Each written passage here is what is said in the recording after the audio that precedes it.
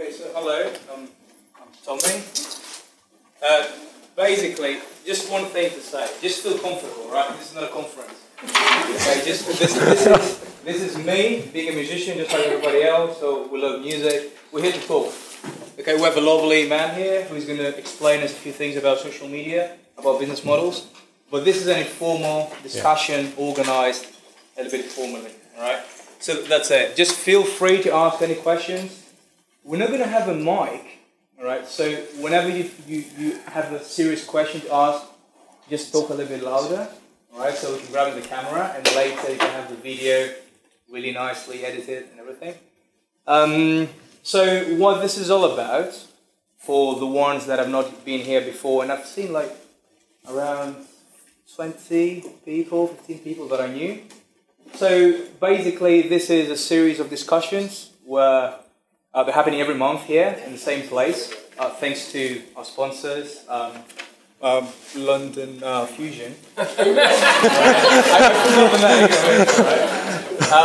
So basically, what my vision is to have free music education for all musicians, for topics outside the music spectrum. Okay, so no playing an instrument and stuff, like psychology, like social media, like marketing, like design. Okay, so this is my vision. I want this thing to happen all over the world. So now we're here in London. Maybe there's going to be another country in the near future. So just enjoy the whole thing. You are the blood of the whole thing. Okay, so without your participation, this thing is just another conference. All right, which doesn't make any sense. Nothing else to say. I don't want to be talking too much because we have an interesting discussion to start. So Simon is a very experienced social media trainer for his company SocialB. And today, for the ones that don't know the topic, is social business models and music. So that's it. Please, at the end, if you have any rubbish, just collect it. That's it. You can tweet, you can take pictures, you can do whatever you want. We're not a cinema here, so enjoy. Andre. Okay. Cool. Let's get started. Hey, good evening, everybody, and welcome. It's great to see you all. As someone involved in social media, it shouldn't surprise you that if you put your name in probably about 4 o'clock today, I probably checked you out, so I know some bits about your music, where you're coming from.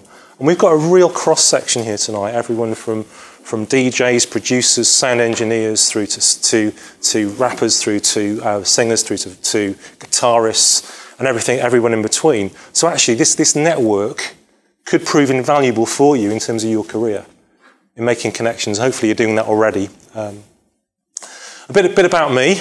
I'm a partner in SocialB. I love doing training. I'm also a musician. I'll come on to that in a bit. But I'll explain to somebody outside that one of the buzzes I get, which is a bit like being on stage, is actually training people with social media. There's some kind of connection with an audience, and you see someone, you're talking about Twitter, and they go, ah. And it's almost like them singing your words back to you. I don't know how to describe it. That's the only way I can describe it. Maybe I'm just weird. I suppose I am. A bit about me, though, in terms of music. This is me here. This is Camden Palais, which I'm not sure exists anymore. There's something there. There's a nightclub there or something. This is 1987. Let me talk to you about 1987. 1987, 4 channels in the UK for TV. This is the final of TSB Rock School. TSB, a bank that used to exist, now coming back. My band here along the lines had got through to the TSB Rock School final. We'd got through from the regional finals. We'd won the regional finals down in South Wales and got through to London. The Times said these guys on here were going to win because at the time we were current. There was a Motown revival going on, and we, as you can see, we have brass, and we were doing our Motown thing. We had some great vocalists and what have you. And this would be one of the routes into music, getting noticed. Someone seeing you. Winning this competition meant you would have a load of cash to go and spend on new equipment, but you actually go into a recording studio, record something. And for those of you who weren't around in 1987, recording was on vinyl or cassette, would take a long time and was very expensive. The other side of this as well, it was actually national TV. So think of Saturday morning TV in the UK when there's only 4 channels on. This was high profile. And what happened? This band that was tipped to win, hands down, 2 things happened. The first is a band from Northern Ireland cleverly realised TSB was sponsoring this big event and thought, ooh, Caravan of Love was in the charts at the time. You know, join the caravan of love, stand up. Sorry about my singing. And changed the lyrics to join the trusty savings bank, say yes, say yes. So a really smart move in sort of terms of business and music. The other one, which is probably more important and probably why we lost it, was our lead singer dropped the F-bomb during a song, which you do not do in 1987, when you have got TV recording you for BBC. You have an audience of school kids and their teachers. And as you can tell, I'm teaching social media, not on a stage somewhere, and it could have been so different. Having said that, my music career has ambled along. One of my claims to fame is I've actually toured with a #1 recording artist, which everyone's going, really? Yeah, when I explain, it's Ricky Valance. You probably think, Ricky who? Ricky Valance in 1959 had a hit with Tell Laura I Love Her, which some of you will know. And a friend of mine, probably about 10, 12 years ago, said, can you turn up and play bass for this guy? He's looking for a bassist. So that's my claim to fame. But I have been involved in music, still play bass, still play guitar, still songwrite. So the traditional business model was something that we'd experienced. We'd experienced huge failure. And I just want to explore that before we go into social. So anyone own one of these things and put all your kit in the back of it? So people like Oasis, you know, say Ford Transit in the 1990s was one of the things that got them huge success. Travelling with the band from venue to venue, hoping they would get noticed, hoping someone from a record label would be there to see them.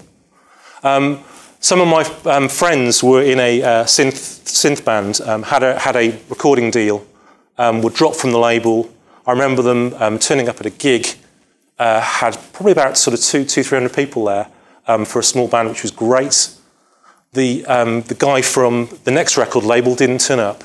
And one of their best gigs turned into be one of the biggest downers for them because they knew, okay, we've got 300 people here, everyone's going for it, but actually this is the end of our music journey.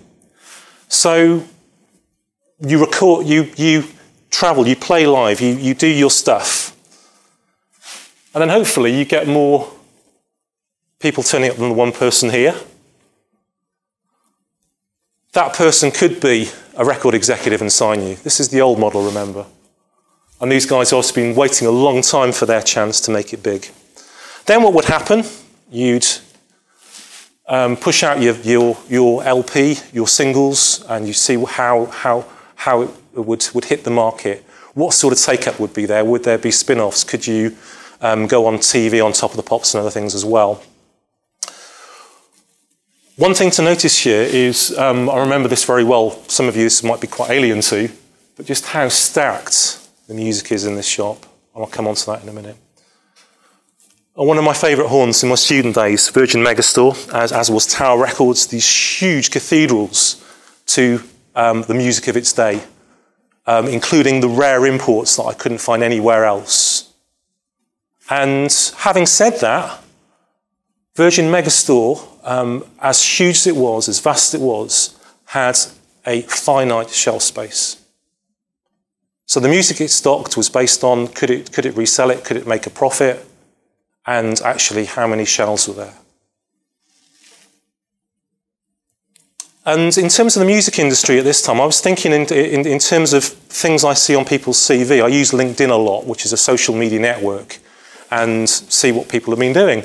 And I was thinking about some of the words I'd describe, some of the entries I see on there. First, you've got what I'd call the lifers, so those people in the music industry that always seem to have been there, always doing stuff. So, you know, the first one's Bono. Anyone recognise the second one? Any calls? Sorry, up there. Too dark? Yeah. Suzanne Vega. You remember Suzanne Vega? She's still going. She's still going. She still has had a very successful career. The 80s, late 80s were really big for her, but she's still recording, still touring. What about, hey, this is real testy, what about this guy on the end here? If you're a guitarist and you don't know this guy, check him out. Bruce Cockburn, Canada's finest. First album in 1969, has been producing albums ever since. Toured the UK last year, coming back to London very soon, and still going. I can't think how old he is, but I got the privilege of meeting him last year, and he's my all-time hero. I don't care who I meet now. I've met him, I've shook his hand, I've chatted to him about his records. You've never even heard of him, yet he's made a career out of recording. He's made a career out of touring. And yet he's sort of way down the scale in terms of, you know, Bono, even Suzanne Vega. Then you have the bands mainly who have a CV entry. You know, we were a band and we had 3 albums out from 2003 to 2006. Comsat Angels for me, back in the late 80s, early 90s. Suddenly, nobody's ever heard of them again. Reappear in Sheffield in 2009 and do a few one-off gigs. Then you have the guys who get the temp jobs. So think of the temp jobs you might have done as a student, or you know, you're not sure whether you should put it on your CV, but actually it's part of who you are. Really obscure band, 01 from Ireland, toured with big bands, mid-80s. Paul Bell in the middle, still in the music industry, still doing stuff now, but actually the temp job entry on their CV is no longer valid. So he's moved on and done other things. And then you have the committed amateurs. So those guys in bedrooms with Macs, recording stuff and pushing stuff out there and doing pub gigs and what have you. And I class myself within that category. And if you think of the barriers to these guys, success opens up a whole wealth of opportunity in the Virgin Megastore and other places as well in terms of your records going in there. Once you get down to here, you know, dropped by the label, label won't look at these guys. Why would we look at these guys? Social changes all that, and I'll come onto that in a bit. This is a part of something called a long tail. I'll explain the long tail more fully, but it's important as musicians we understand it because the nature of the music industry has changed big time, and you certainly are aware of it, but you might not know the reasons why. So we take Virgin Megastore, for example. Popularity. So at the top you've got Madonna, and you've got U2, and you've got Wham, and you've got, you know, whoever, and actually, you know, selling in their hundreds of thousands, and then all of a sudden you reach a point here, bang. Sorry, we haven't got any more shelf space for your record, and we can't stock it. You're dropped by your label. So even with the biggest stores, you have that problem of how do we get rid of our stuff then? Do we sell it at gigs? Well, that's an option, but actually we can't get it out to the masses who are going to be looking around the record stores. My childhood, my teenage years, I am so thankful for Hippo Records in Cardiff. Hippo Records in Cardiff took a very different stance to the big guys and said, do you know what, we're going to buy up all the stock nobody else wants. We will get all the music that nobody wants in the big record stores out there to the wider masses. And I discovered so many great artists through Hippo Records and other independent stores. And then you used to have record fairs as well. So, you know, a record used to be around for a while, and then it's gone. How do you get hold of it? You can't, sorry, it's not on the back catalogue anymore. You need to go to a specialist collector's fair. So the whole thing, hopefully you're thinking about, well, hang on a minute, this is awful. As an artist, how do I get my music out to an audience? You had big problems. The other side of that, long tail, it's not only the problem with the finite stock that you would have in a shop. Actually, think about the major record labels. Actually, there's a finite amount of money they've got, so there's a finite amount of artists they would have on their books at any one time, and be dropping artists to bring new artists on who maybe would reach a wider audience, would be more profitable. So a very, very strange model, a very difficult model for artists, very talented people to push their music out to the mass market in particular.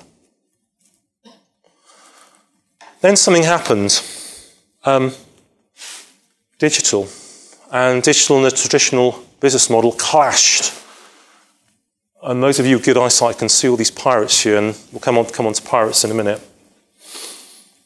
So, you're probably aware of this, but, you know, back in the day, to produce a single or an LP, it cost a lot of money per unit, for the cover art, for the pressing, for the distribution to put in a van to get somewhere. Even for cassettes, I've got in my mind that TDKC 90s is really sad and really geeky. It costs about £1.15, even for a blank cassette. I tend to buy lots of those. And then even for a CD, there's physical media there. Getting your latest album on there, getting your latest EP onto these things costs money. And then all of a sudden, it changed. Digital, MP3s, and the like, changed the model. So now what we still have all the stuff, the shop stocks in our long tail, all the important stuff, all the popular stuff, all the Rihannas and the whoever's at the top there that people are still buying in their thousands, the Coldplays. But actually, this long tail goes on and on and on, probably all the way around the room. And there's enough space as emerging artists for all of us within that to release our stuff via digital, to hit audiences, to be niche. And one of the words I thought I made up, I love to think I made up a word. We go from initially from broadcast to narrowcast. So we think, who initially is going to like my music? Where are they? How do I find them? And we'll come on to that within social and how that works. Audience focused, in particular. I'm hoping I've got something here actually to show you. Here we go. So, I've confessed to some people already that I almost became a manager of a band. The band were a band called Light Corporation. They're from Poznań in Poland. They're very good friends of mine. And what happened basically was got to know them really well, brought them over to the UK. I went over to Poland, did a few music things over there for them. Got a phone call from one of the guys out there and said, oh, I hear you're their manager in the UK. I've got gigs lined up in Manchester and London for them. Can you sort out transport, and can you sort out accommodation and this, that and the other, the fluffy white towels? And it was like, no, I'm not their manager. I'm not their manager. And one of the reasons why was, anyone into avant-garde jazz here? Anybody? Avant-garde jazz, sort of soundtrack music? You're welcome for that. My gift to you. Avant-garde jazz, you don't just book a hall and expect people to turn up. You need to know where your audience is. So these guys are in the long tail.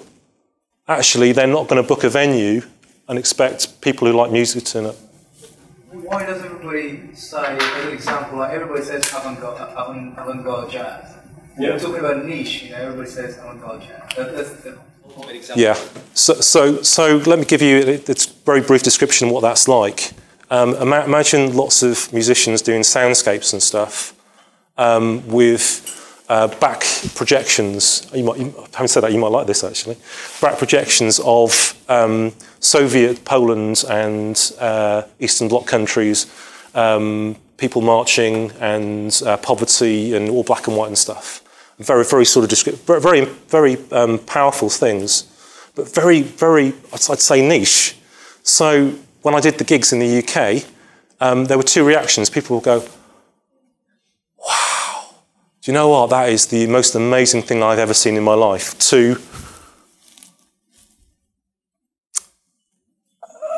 I don't know I don't know how to react. I have got no point of reference to react to that. So that's the reason I'd call it niche, and say actually, this is where they are at this moment in time, and doing really well in working out where their audiences are. The other side of digital, though, is piracy. And this is almost like a potted history of how it went. You know, home taping is killing music. Home taping is skilling music. No, home taping wasn't skilling music at all. It was putting a cassette in, pressing record, putting your vinyl on, and getting a really crappy version of what you're recording. It was rubbish. But having said that, when you get down to digital, it suddenly becomes a big issue because you have an exact copy of what's being produced. So there's a huge challenge here in terms of piracy, or how can you tackle a problem which is global, which is international, or do you tackle it? Do you look for another way of tackling it?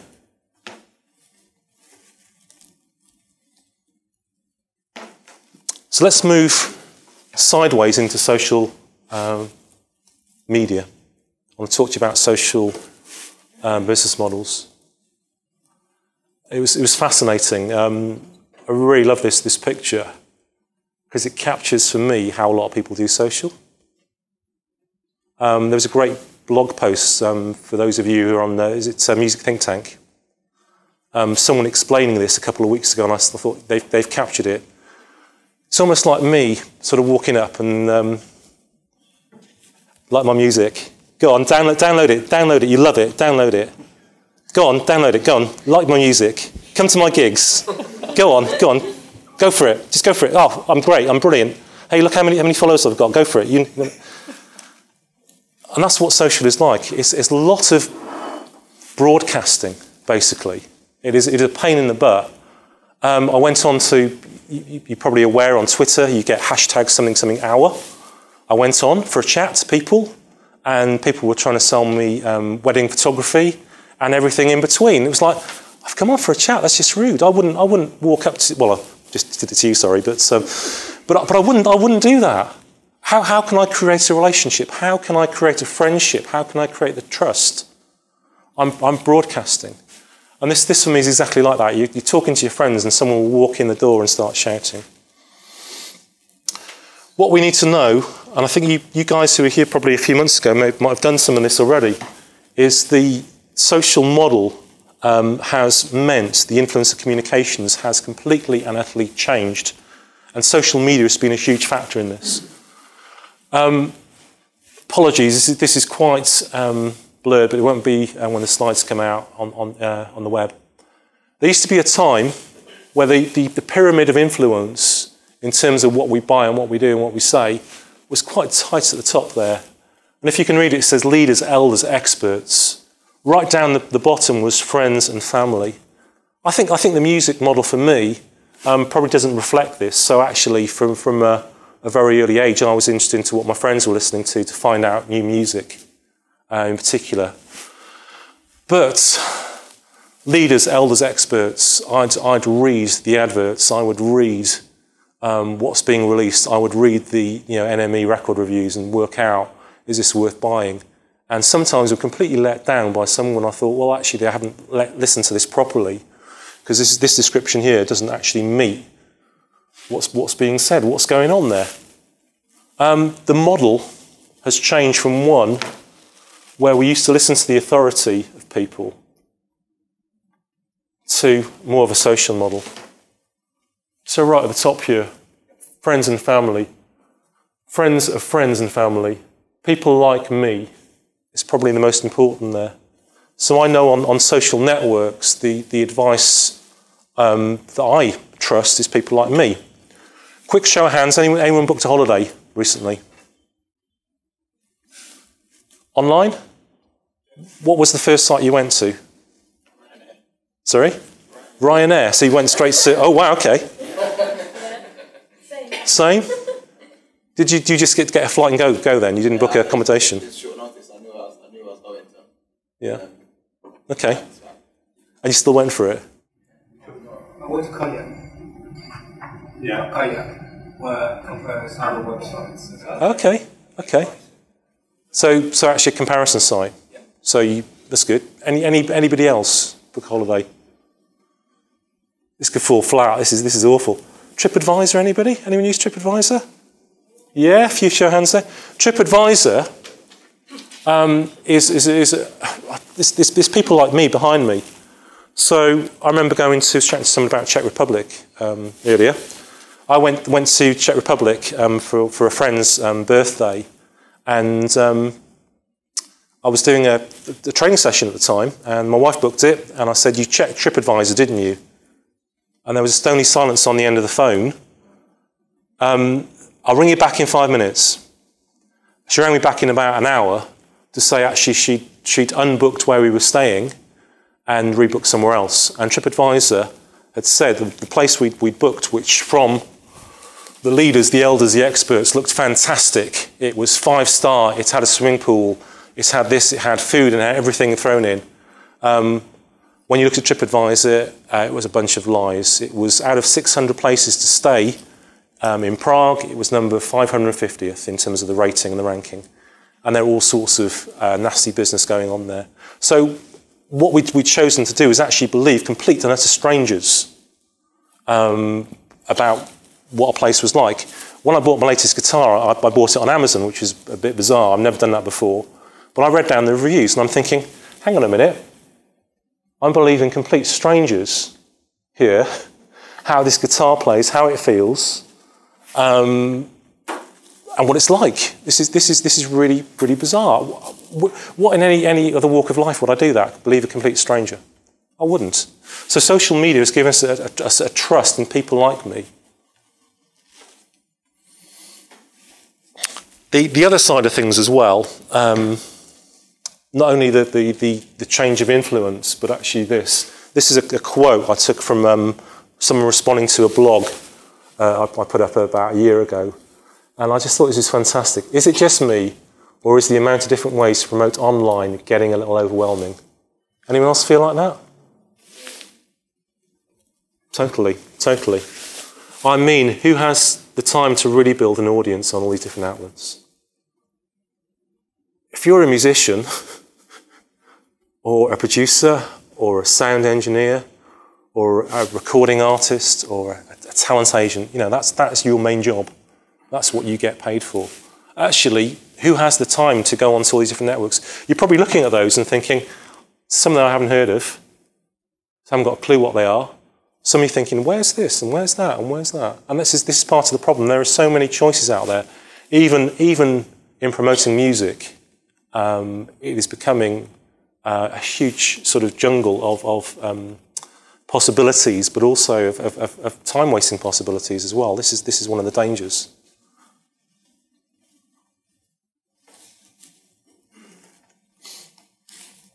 And I suppose the best analogy is lost a bit, because this is from the late 70s, from my childhood. I know you're going, oh, gosh, he was a child in the 70s. He looks so good for his age. He really does. I can't believe that. Well, folks, it's true. No Botox, but I was a child in the 70s. And there used to be a game show for kids called Runaround, and everyone completely blanks, because they don't admit if they know about it, they don't admit they knew about it. Mike Reid from EastEnders fame was the host. It was the first thing he did, big time wise. And the premise of the game show, you can probably see something's going on here. Grab a bunch of kids, give them some options. So, kids, what is the capital of France? Is it number 1, Copenhagen? Is it number 2, Rome? Or is it number 3, Paris? And Mike would shout, run around now! And all the kids would go into the zone. You can probably make out the kids here, which one they thought it was. And what used to happen was this bizarre effect. So you'd have a kid standing in 3 going, I know it's Paris, but you know what, there's 5 kids in Copenhagen. And Mike would say, run around now! So they had a second chance to make their mind up. And what would happen is someone who's got exactly the right answer would go, 3! And they go, oh no, I've got it completely wrong. And for me, that's what social media can be like. So you look at others and what they're doing, and you make decisions on, Adele has got, X million number of followers on Twitter. Therefore, Twitter is for me, and her style on Twitter is what I need to copy. Or someone's got 200,000 views on YouTube. Therefore, I need to do a funny YouTube clip of what I'm doing. And actually, we make a decision on where the people are rather than where we should be and where our audiences are in particular.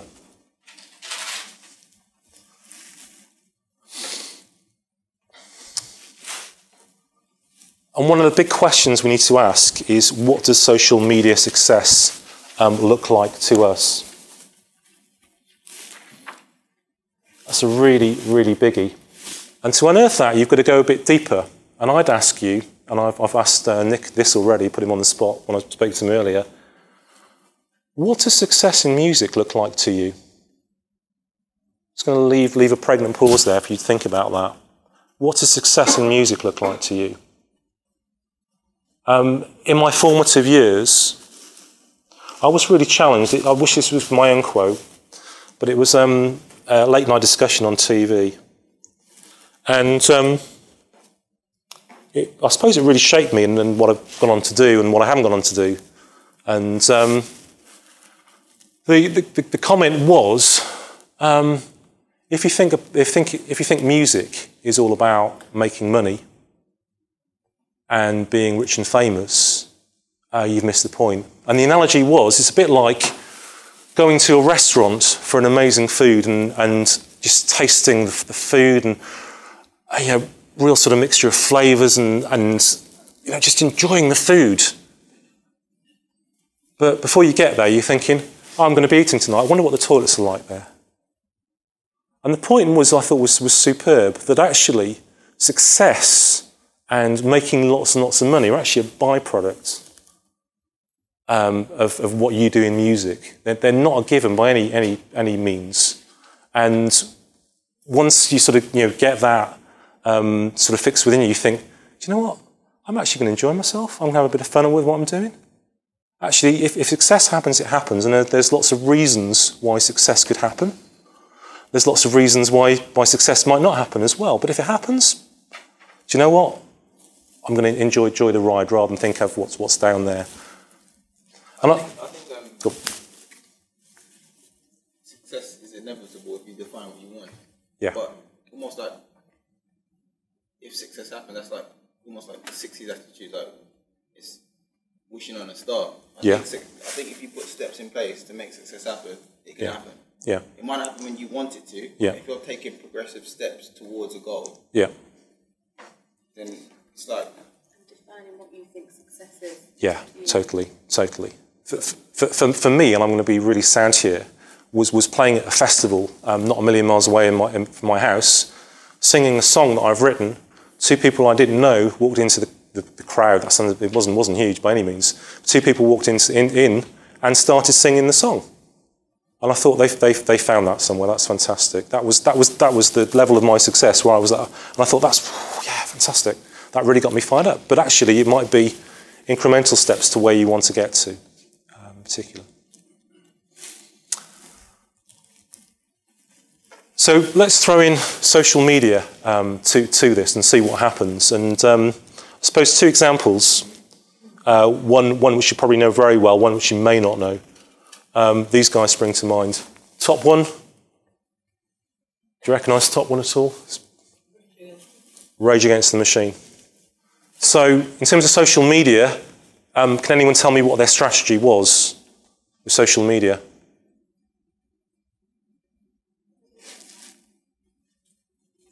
No. X Factor's involved, but actually they had no strategy. A bunch of people who didn't like the X Factor got together on Facebook and said, let's really make a stand about this. How can we make a stand? What song is out there that we could push to Christmas #1 and really push it? And this was the one. So they had social media success and really had no part in it. So it goes back to the point of sometimes success is forced upon you, and it happens. Sometimes you have to work at it. What was interesting, I was reading some quotes after this happened, and what I wanted them to do was because the whole Rage Against the Machine thing is very, use the word again, sorry Tommy, very niche. They have a great following, a passionate following. And I almost wanted them to say, well, hey, we're Christmas #1, well, that sucks. We don't believe in the charts. I wanted them to say that, and they didn't. They went, yeah, Christmas #1. It's like, oh, no. Have they even sold out? So success through social media sometimes can be just forced upon you. Anyone recognise these guys down the bottom? This is really left field, sorry. These guys and girl are called the Gregory Brothers. Anyone heard of the Gregory Brothers? Yeah. Gregory Brothers, gigging, recording, and then suddenly they found out what they could do was they could actually auto-tune the news, which you might have heard of. So taking news clips, auto-tuning them, putting to music, and it sounds a bit naff, but these guys are superb musicians. So it sounds superb, whatever they produce. Anton Dodson, ring any bells with anybody? Anton Dodson, yeah, we've got smiles, yeah, was somebody they auto-tuned. This guy, I think his family had just been attacked. He went on camera and very poetically told the attackers how he was coming for them. And they auto-tuned him. It was the biggest viewed YouTube video, I think, in 2010 or 2011. So success for them has been getting out, moving sideways into something else. The effect is actually, as the Gregory Brothers, the act, it's giving them success as artists in their own right. The battle is, of course, everyone knows them for Anton Dodson auto-tune the news, and they're going to be funny, and yeah, they might be, but actually being artists in their own right is now a bit of an issue for them as well.